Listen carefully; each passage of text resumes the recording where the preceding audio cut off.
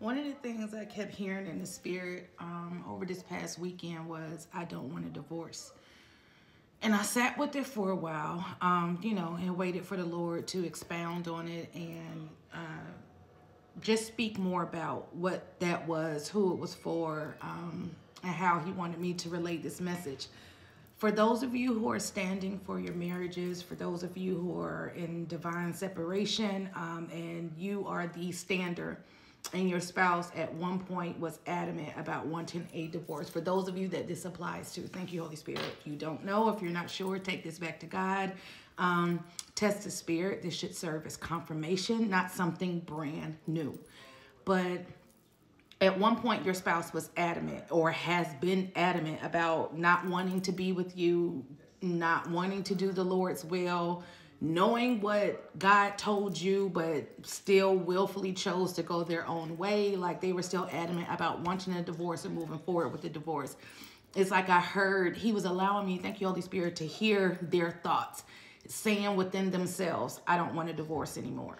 And what God was showing me, more so probably these last few days, is that, remember I said He allows them, well, all of us, to be in our free will, but there will come a time when us choosing our own way of living that is outside of the will of God, like sooner or later we would be like the prodigal son and have that prodigal son mindset where we come to ourselves.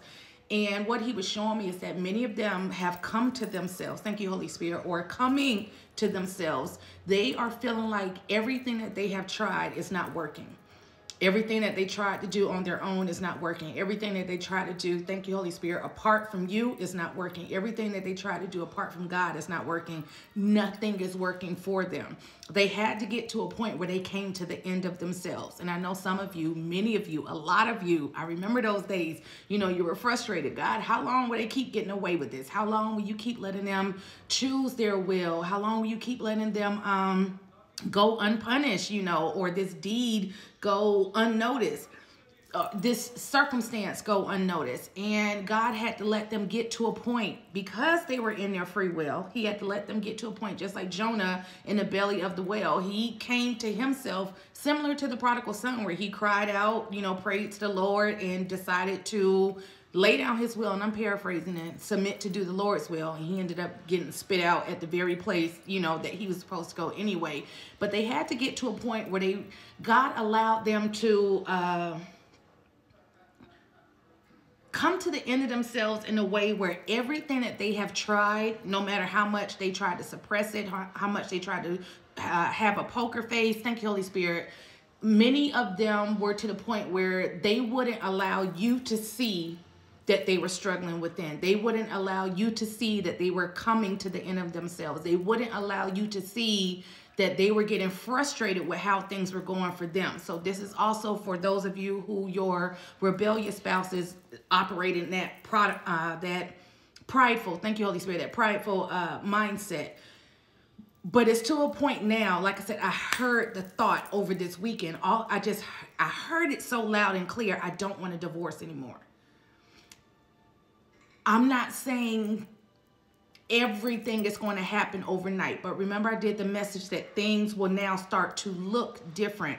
They had to come to the end of themselves.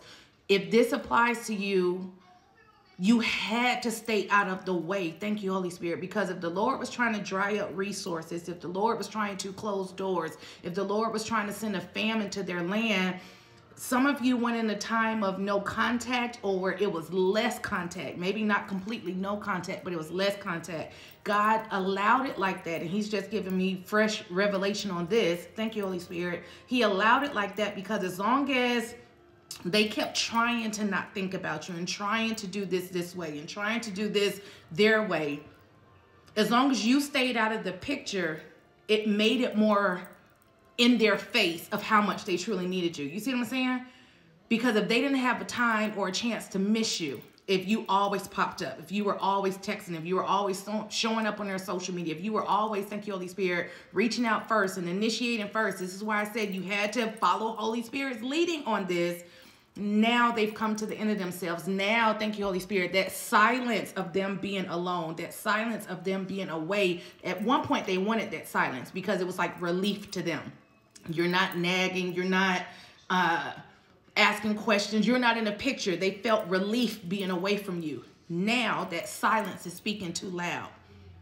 You see what I'm saying? So as long as you took heed, thank you, Holy Spirit, to the Holy Spirit's leadings and to the Lord's instructions, that silence began to speak for them now. Now it's like, oh my gosh, what did I do? Oh my gosh, this isn't working. Oh my gosh, I don't want a divorce.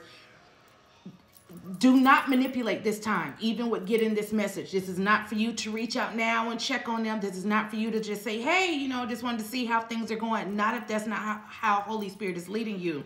This is a time now where the Lord is basically showing you things are turning in your favor. It was always going to be in your favor, but remember when I said things would now begin to look different. You're going to notice a difference in their attitude, a difference in their posture, a difference in how they approach you, a difference in their actions. Expect things to look different now.